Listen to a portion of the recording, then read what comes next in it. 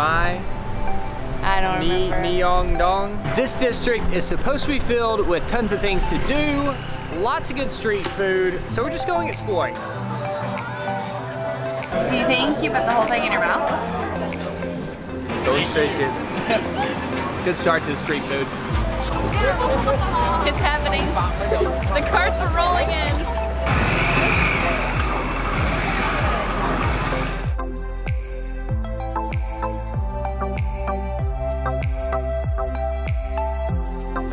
It's almost 5 o'clock. The food stalls are in full force. They're cooking. It's getting louder. We're gonna make like one pass down this big road and like feel them all out, see what we want, and then come back and actually eat. Tap it, tap it, tap it.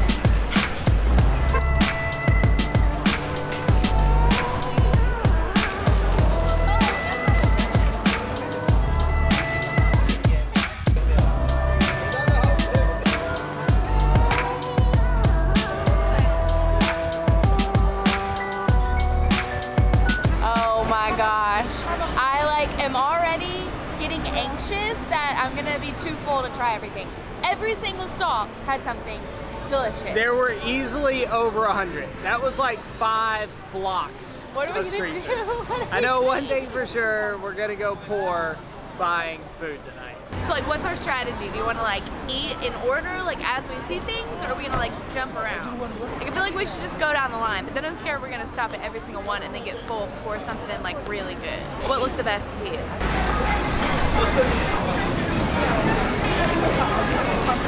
Spicy, no spicy. Spicy. Spicy.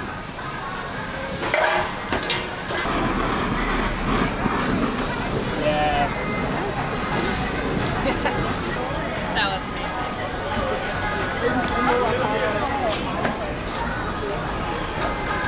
Thank you. Thank you. This is what looked the best. It's like thinly sliced pork belly, all shoved on a skewer with green onions in between and some delicious looking sauce. He also used a blowtorch to finish it off at the end, which was fantastic. I think this is gonna be so good.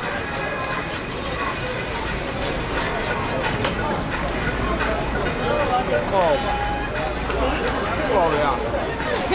That is so good. It tastes like the Korean version of barbecue. Like, it's got like a sweet, almost barbecue sauce taste to it, but a lot of spice like you would expect in Asia, and it is so, so good. It's basically like a giant piece of bacon put on a skewer with incredible sauce. What are you gonna get? You're splitting that with me. That's so hot though. Like, so spicy.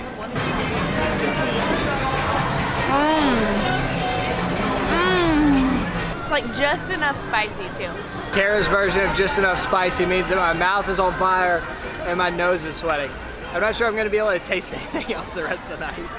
I always know when something is extra spicy because it gives me the hiccups.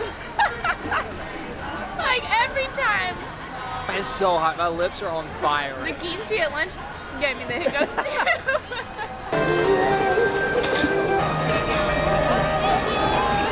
Since our mouths are on fire and I still have the hiccups, we thought the bread with the egg on it looked really good. I don't know if there's anything else to it, but look how pretty it is.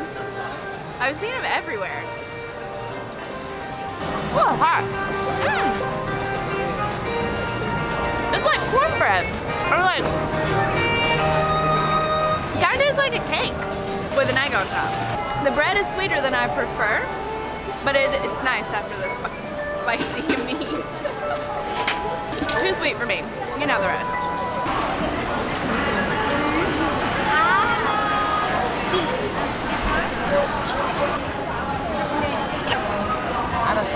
So I know we had dumplings for lunch, but these are totally different. They've been seared, and so they're like kind of crunchy. And it came with this onion sauce or soy sauce. Hi. Hello. Hi. Where are you guys from? Tennessee. What are you doing here? Eating. That is not the first random conversation with an Australian I've had. I love Australians. They're just so friendly. Like, we're sitting here filming and then he just comes up and starts talking. Makes me miss you, Charlie and Jill. Mwah. Okay, so back to the dumplings. I love the ones we had for lunch, but there's something about the ones that have been fried and have that little bit of crispy in them. And the insides of these are totally different. There's like these noodly things coming out and green onions with the soy sauce on top. So good. Dumplings are my favorite anyways. So these are gonna be hard to beat.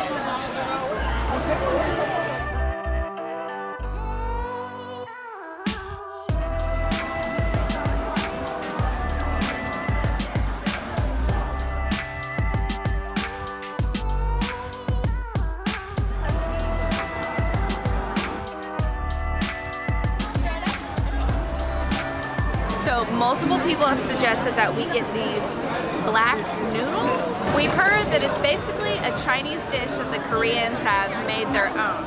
It's like a black bean sauce with these really thick noodles and a little bit of spicy on top.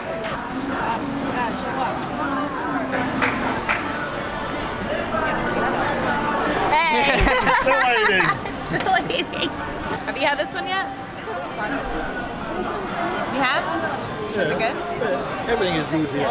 This one smells kind of weird. I don't know. Just introduced to the spices. Black bean noodles. Beautiful. Oh, I bought. I've never had anything like this. It's a very strange flavor. It's not as good as I thought it was gonna be. I'm a little disappointed. Like I thought it was gonna be super like soy saucy. I had low expectations to begin with. Bean noodles just did not sound that good.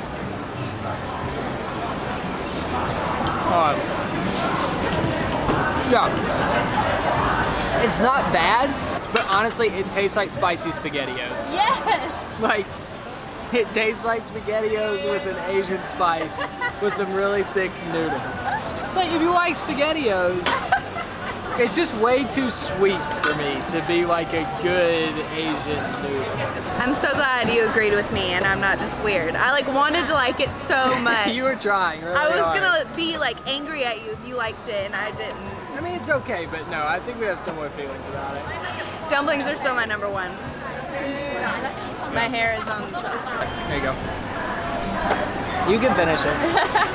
We are 4 dishes in. There's another walking street on this side, so we're gonna switch up the scene, see what they have going on over here.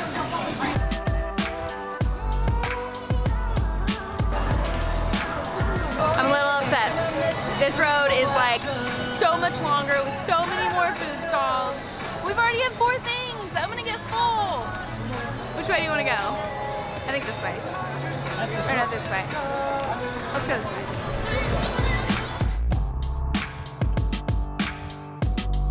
Turns out this street is mostly closed vendors, so I don't feel as bad about eating 4 things on the other street. So for lunch we had dumplings, for dinner we had dumplings, and now for dessert, we're having a dessert dumpling. It has a strawberry and chocolate inside, and this really adorable girl is making them right here, and we just had to try it. It's super soft. The chocolate is not chocolatey.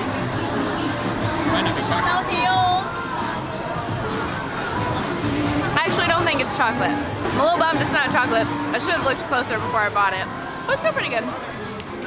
So I asked the lady who was making these what was on the inside. She spoke a little bit of English, so I figured out why Kara didn't like the chocolate, because it's red bean paste.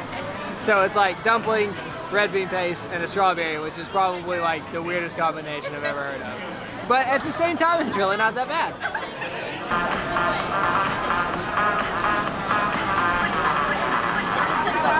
Oh, we should totally get the next one. Thank you.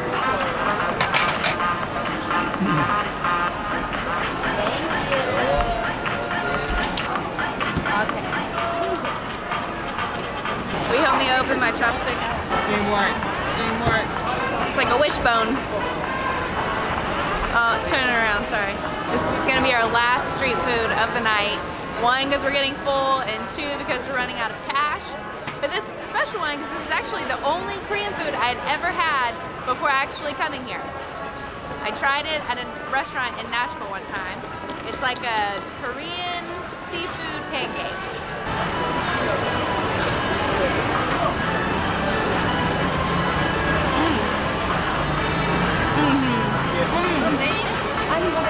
Such a good one to end on. The dough is a lot like the dumplings that we've had. Like, I thought it was gonna be like crispy and like kind of dry, but it's like super moist, doughy pancake and savory, just the way I like them.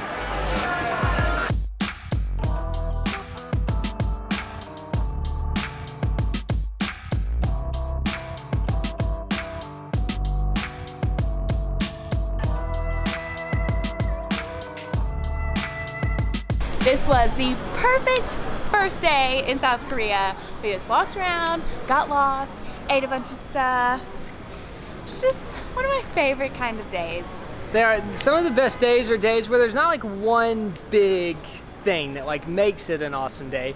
It's the days where like a bunch of little things just add up to make a really good day. With really good food. And the best part is we got to try 7 new things today, and we still have at least 25 things on our list to eat in South Korea. Normally when we go to a country, we have like 5 things. We're like, we have to try these 5 things before we leave. But here the list is just so long. Keeps adding. We keep learning about new foods that we have to try. It's like my dream, this place. And we have 6 more days.